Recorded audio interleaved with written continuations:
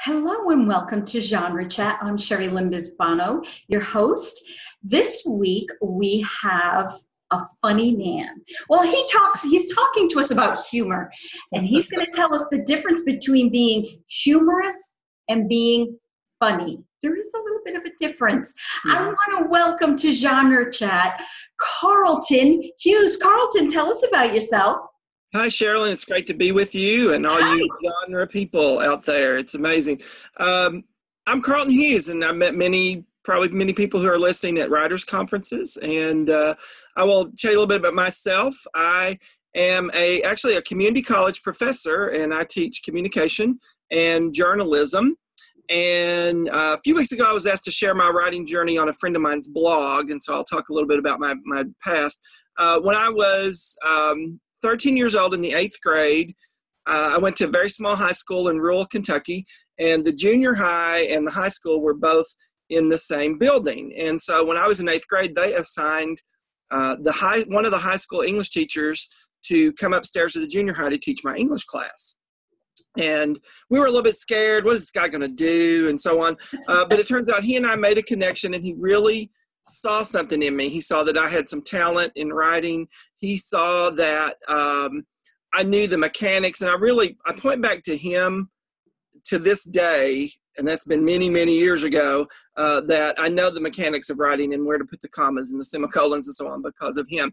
And so he invited me to write for the student newspaper, the high school newspaper, and I did. And like I said, the ink got in my blood, and I've never been the same since. And so that first byline was, I was addicted. I want to write, and I want people to read what I'm writing. And so that carried all the way through high school. I stayed with that same teacher through high school, was an editor of the student newspaper for years. Then I went off to college, and I went into broadcasting and print journalism. I was a double major, and I went 4 years, still did writing. I wrote for the college newspaper. I wrote for the broadcast facility there. I did PR work, you name it. And then I graduated thinking I was going to enter the wide world of news, and I was going to be a newscaster, and it was going to be wonderful. And the phone didn't ring. Nobody wanted me. And so I went to graduate school. And I tell students, graduate school will really kick your writing into gear. You write all the time. And there were computers back then, but I couldn't afford one. So I was knocking out 20-page research papers on a manual typewriter. Wow. You young people, Google that, if you don't know what that is. And, I have, my husband just got his father's manual typewriter, and he put it in my office. I think it's from the 70s. So right, yeah, I remember those. And before the electric ones came out, boy, your fingertips got a lot of exercise. Right. I mean, mine was from the 80s, but it was just a regular manual. It wasn't electric or anything. So I'm sorry I interrupted. Continue. That's fine. No problem. And so I really did a lot of writing, and then I was steered toward a career in education. And so I got a job as a professor, small college in West Virginia. Then I moved here to Kentucky, the college I'm at now. And but writing was kind of put on the back burner for a while. I didn't really do a lot of it, although I had a friend who worked for the local newspaper, and so he invited me to be a columnist. And so I was a newspaper columnist for several years, and it was pretty much a humor column, humorous look at life. I said if Dave Barry and Irma Bachbeck had a baby, it would have been me, and it would have been my writing. And so I did that for a few years, and then I got married, and I had kids, and life happened in a big way. And so I kind of gave that up for a while. And then fast forward a few years into midlife, I gave my life to Christ. I became a Christian. And that's when God really started stirring that gift. And God said, I want you to write. And I remember one particular night, my wife was going to sit with her grandmother who was ill. And I had my boys who were very young, put them to bed. And I was getting ready to turn off our computer. And I really felt the Spirit saying, sit down and write. Mm-hmm. And I said, write what? I didn't know. Yeah. I'm like, all right, what do you mean? And so I did sit down, and I actually had a story on my heart at the time, and I just started writing, and I wrote for weeks and weeks and months on end. And after a period, probably of about 4 or 5 months, I felt like I had written the great American novel that was going to be the next bestseller. but I didn't know what to do with it. And so I just kind of got on Mr. Google and got to looking, and I found Kentucky Christian Writers Conference, and I did some reading and felt like they could help me, and so I paid the money and I went, and it was a life-changing experience, I would say, as far as writing goes. I met people like me who listen to the voices in their head and actually write it down, and there are lots of us out there. Yep. And so I met some like-minded people, and I always tell the story. I met the big editor at that conference was an editor for Thomas Nelson. Wow, yeah. We're talking big time, Thomas Nelson. And he and I were the same age, had similar families. We just connected on a personal level. We would sit at lunch together. We hung out at the hotel together. And when it was, and I had printed out my manuscript. People don't do this. I'm warning you. I'd printed out my manuscript, put it in a big blue binder, and I have a friend, Jan Watson, who writes wonderful fiction.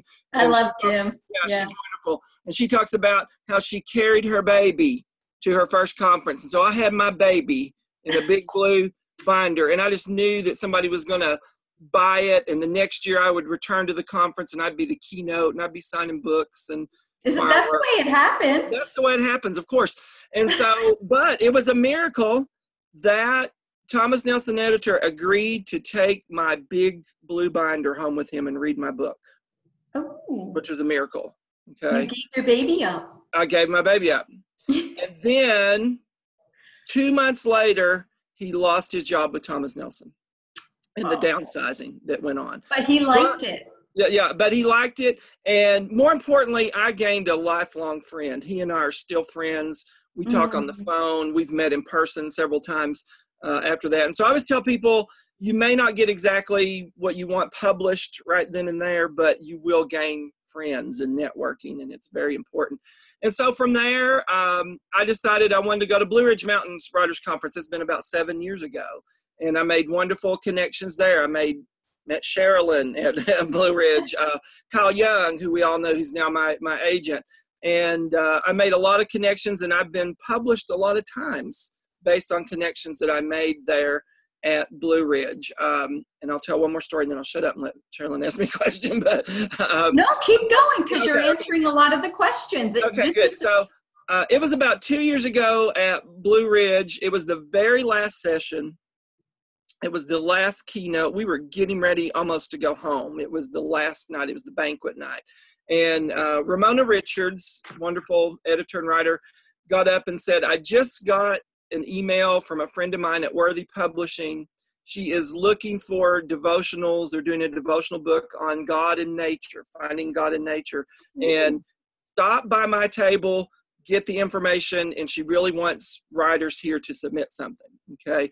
Now, normally in my early days of writers' conferences, I would have just said, forget that. I'm not good enough. I'm not going to do that. But something inside me said, go. And so I got the information. I went back to my room at Blue Ridge. I typed a little thing. And you have to know me, I am not a nature person at all. I'm not a nature person at all. I do not hunt. I do not fish.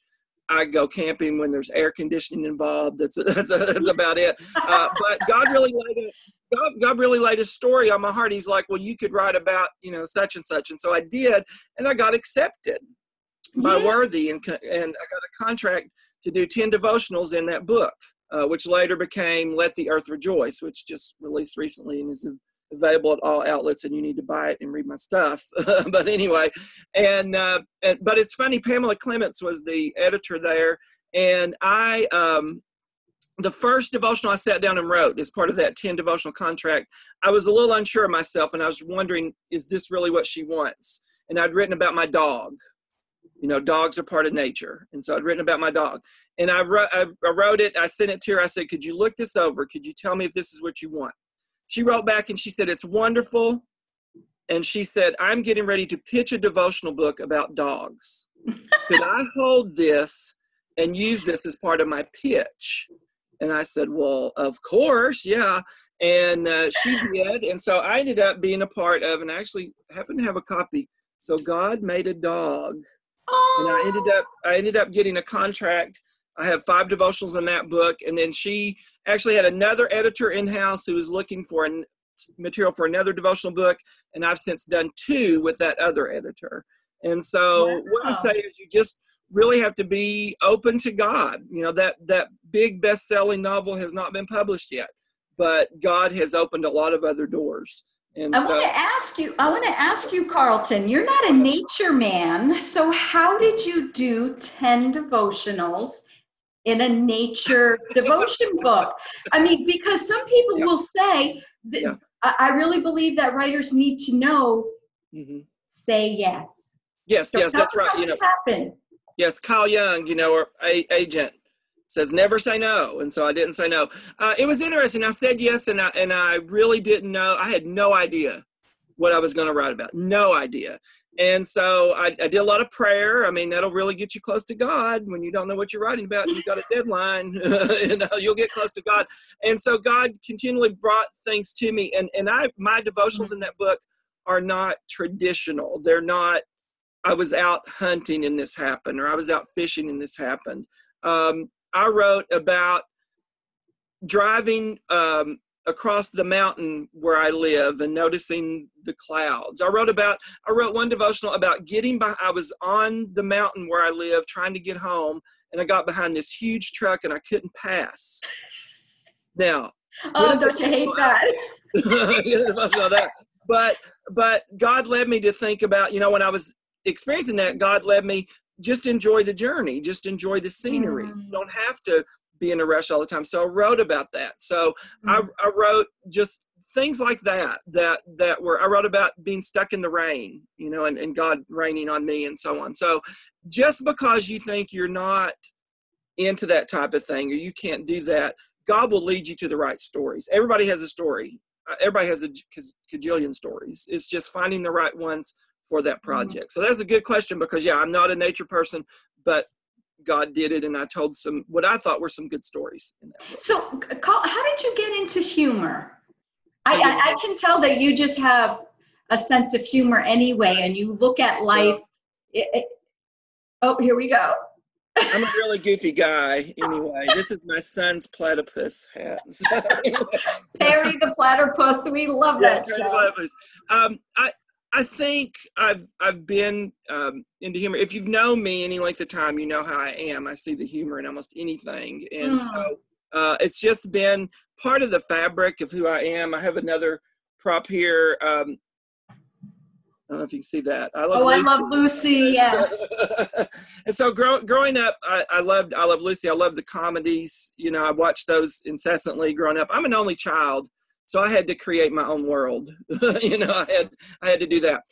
But beyond that, I'm from a huge extended family that's very humorous. My mother's side of the family, they're all funny and raucous, and we have a family reunion every year, and if you come, you'll get hugged by 7 or 8 people before they even know who you are. That's just the way we are. I love that. And then my father's side of the family, good humor too, a little bit different, a little bit sly and witty and so on. So I think I'm a product of that. And I've always loved humor, reading humor, watching it on television.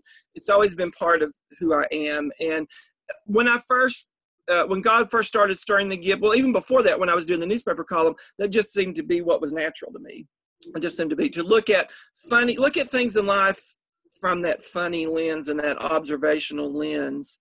That this is crazy. For example, when I first started the college where I work, and I was writing that newspaper column, my office, they placed me in an office that was in the game room behind the ping pong table. Now, is that humorous or what? God gives me material is all I can say. And so just finding the funny, that's kind of my tagline, is finding the funny in life. And I like. Sometimes we have to try to find the funny. Now, right. What's the greatest lesson that you've learned in writing humor besides finding the funny in life? I'll quote Lucy again. I love Lucy. Lucy was quoted as saying, "I'm not funny, I'm brave." And that's such a profound statement. And what she meant by that is she would do whatever it took to get the laugh. She didn't care if it was rolling in grapes or, being in a freezer or whatever. She would do it. And so I think that's it. I think I learned. And plus, another thing about me that I didn't mention in my background, I'm the children's pastor at my church. Oh yeah, you gotta have humor when you're a children's pastor. Buddy, you better have some humor when you're with those kids. And so that's it. And so when God first started stirring that gift, it was primarily for my children's church. I wrote a lot of plays and I wrote skits and so on. And I would constantly write things and I would say, God, do you really want me to do this? Should I do this? And God said, go for it. And so I did a lot of things that you would normally never find on a children's church stage. And so I think it's just being brave enough to speak the truth and to call it like you see it. And that the humor is going to grow out of that. Humor is going to grow out of that. Now, you write a column for Almost an Author. Can you talk to us about that a little bit? Yes. Again, Blue Ridge Christian Writers Conference, Blue Ridge Mountains Christian Writers Conference. I said we need a few more words in that title. At Blue Ridge, as I like to call it, I met Kyle Young, who we know, agent with Heartline, and all this. And he and I were at the conference, and then actually communicated with each other after the conference. He said, "I've got this idea, and I want to do Almost an Author." And it's for those of us who maybe haven't had that big publishing moment yet, but we're trying and we're talented. And so I said yes. I'm thinking, do I have the time, and I do have can I come up with something every month? But it always comes. I haven't missed a month yet, and been doing it ever since. Give us an example of one of your articles. Okay. Actually, I'll do two. Is that okay? That's perfect. That's fine. Okay. One of my most popular articles, one of my most viewed articles, is about the coconut macaroon cookies at Blue Ridge Christian Writers Conference. Okay. And I'm laughing already because I read it. But if someone says a coconut macaroon cookie, there's really nothing funny about it. Right. What is but funny? You made it funny, so continue. And what happened was, first of all, the first time I went to Blue Ridge, I fell in love with those cookies. If you haven't eaten them, I said it's like a cross between a Mounds bar and a brownie and manna is what they're like. They're wonderful. And I fell in love with them. And so I was sitting at the conference with two friends of mine. I'll say their names, Cynthia Lovely and Connie Clyburn. They're regulars at Blue Ridge, wonderful ladies. And I'd known Cynthia, and I was getting to know Connie, and we were bemoaning the fact that it was the next to last day of the conference and they still hadn't put out the macaroons. We were getting serious about it. We were going to complain. We really are serious about our macaroons. And then this lady came. She was late to lunch because she had an editor appointment, and she asked if she could sit down with us. And we all looked at her plate, and she had macaroons. And we're like, "Where did you get those?" And she said, "They're just putting them out." So Connie, Cynthia, and I both got up at the same moment and ran back into the food area. And we looked at the poor little lady who was working and said, "Where are the macaroons?" And she had this deer in the headlight look, and she said, "Here, take some." So we all mounded them up, because if you're a coconut macaroon fan, you carry Ziplocs with you at Blue Ridge, and you sneak those babies back to your room and you eat them or you take them home or anything. We're serious about them. We're serious about them.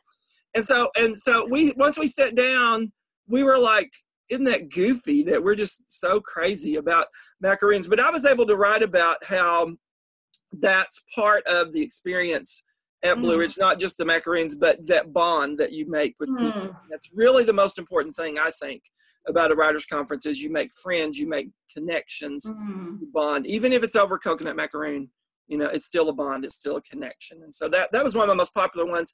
Richard Mabry, great writer, commented on that. I'm like, wow, wow. And then my other one, when I got home from Blue Ridge last year, I wrote about Davis Bunn, who was one of the keynotes, and gave a fabulous keynote. And Davis Bunn, multi-published author, international bestseller. And when he got up and he gave his story, and he told his story, and he gave his keynote, he was right in my Kool-Aid. He was right in my Kool-Aid. He perfectly described what I had been going through that semester. I'm a teacher. We deal with semesters. But anyway, what I had been going through with my job and with everything that was going on last year, he was right there. He was right there. And so I knew I wanted to write about it, to the point that I stalked him and got a picture with him, because I knew I wanted to put the picture on A3 on the blog. That's how I am. And so I came up with the idea of Davis Bunn has been looking in my windows. You know, the old thing, somebody's been looking in my windows.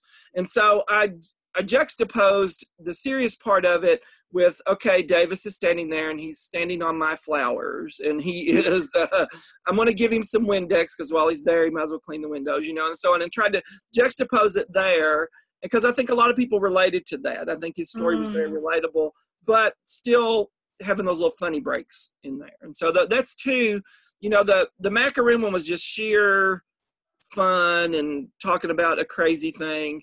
But Davis Bunn was kind of serious, broken up with some funny stuff. And so that tends to be how I write it.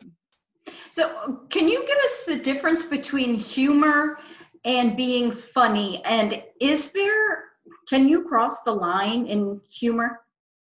I think you certainly can cross the line. And that's one thing that I kept asking myself with the Davis Bunn thing, is that I don't want to cross the line. And I think I had a line, and Davis Bunn, if you're listening, I'm sorry, but I had a line that I cut that talked about how tall he is, and I imagined he wore like size 17 shoes, you know, he's such a tall guy. And I ended up cutting that because I thought maybe that's a little too far over the line. And so I think you just have to rely on your instincts and certainly the Holy Spirit, you know, if you're writing on the Christian side, to do that. I would say that there's a difference. I look at humor versus being witty, you know, and I think there is a lot being funny or humorous and being witty. And, you know, being witty is finding the little twist of a phrase, finding a little thing. I think the Davis Bunn article was witty. You know, I think, you know, Davis Bunn looking in my windows and cleaning my windows and so on. That was a little more on the witty side, whereas telling that macaroon story was just funny. It was just a funny story and just doing that. And so I think sometimes you walk that line. You know, you're going to be, is this just going to be a totally funny story, or is this going to be something that I'm just going to inject some wit into? And that's it. Another one that I wrote about on A3, I think this might have been even the first one that I ever wrote, was about one of my first editor appointments at Blue Ridge, and it was in this big room with a bunch of doors, and it went very well, and I thought the editor really liked me. And so I stood up and I opened the door, and I thought I was walking the hallway, and I walked into a closet full of tables. And you know, I'm thinking, okay, there's people out there watching me. What is he doing with the tables? And you know, and so I had to very discreetly come out of the closet with tables and move through the right door. Oh no! And did they laugh at you? What? I'm sure there were people in the room that laughed at me. The editor was already on to his next appointment by then. Thank God. Okay.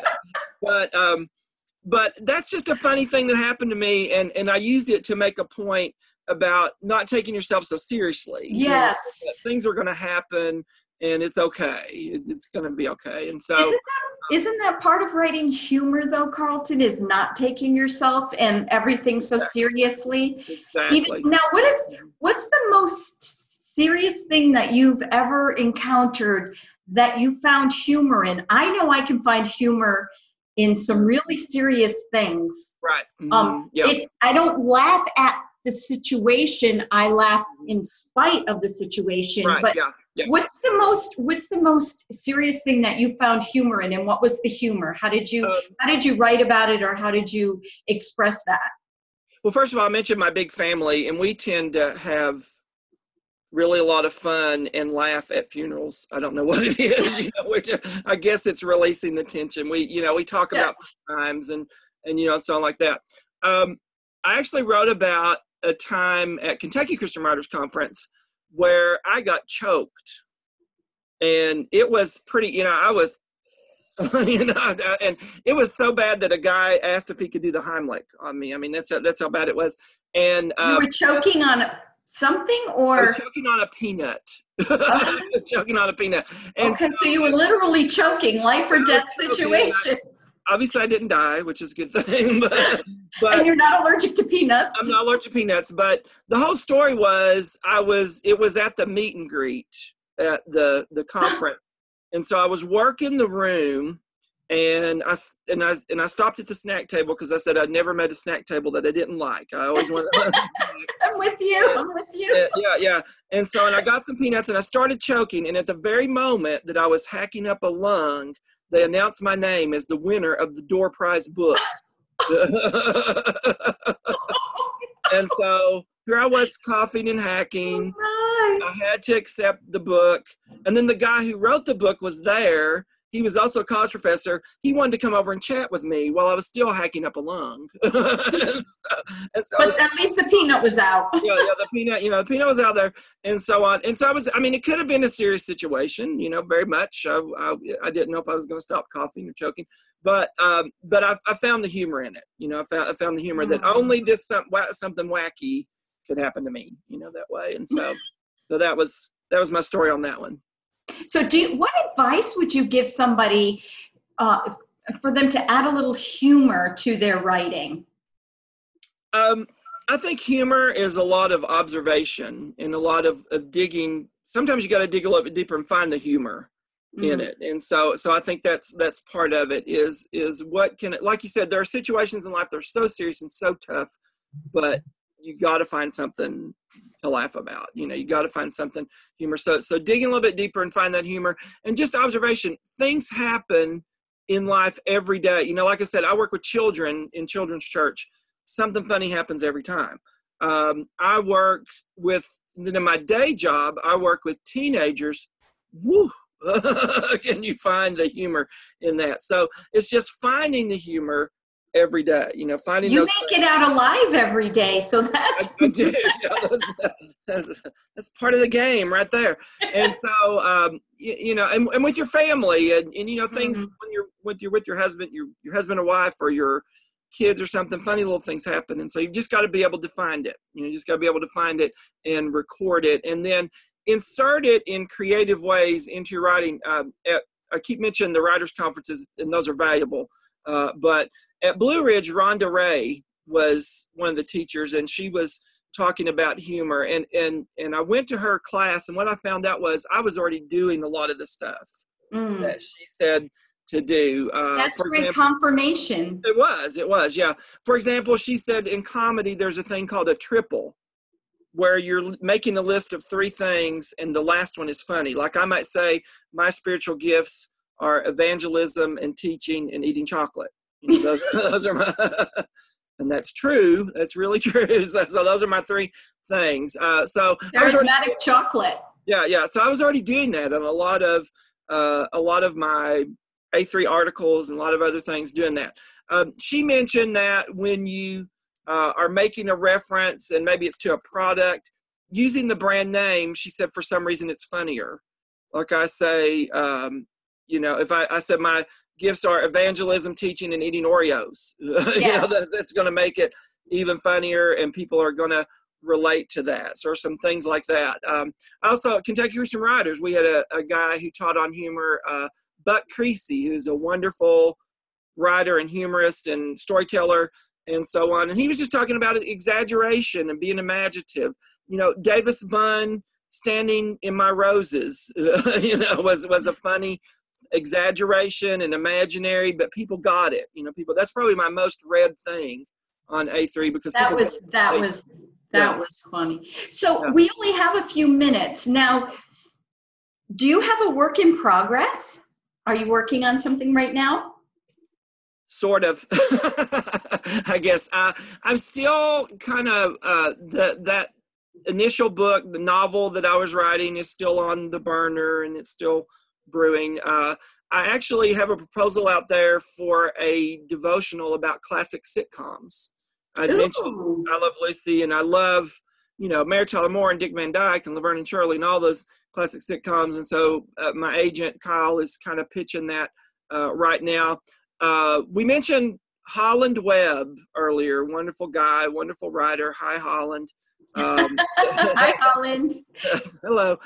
He is very talented writer as well. Yes, he is. And he and I have worked on a proposal. I came up with an idea with Kyle's help of like a fatherhood devotional. And we're looking at maybe fatherhood, it's not for sissies, for example. And so Holland and I are looking at writing that together. And I apologize, Holland, for not finishing that proposal. I promise I will soon. We'll work on it.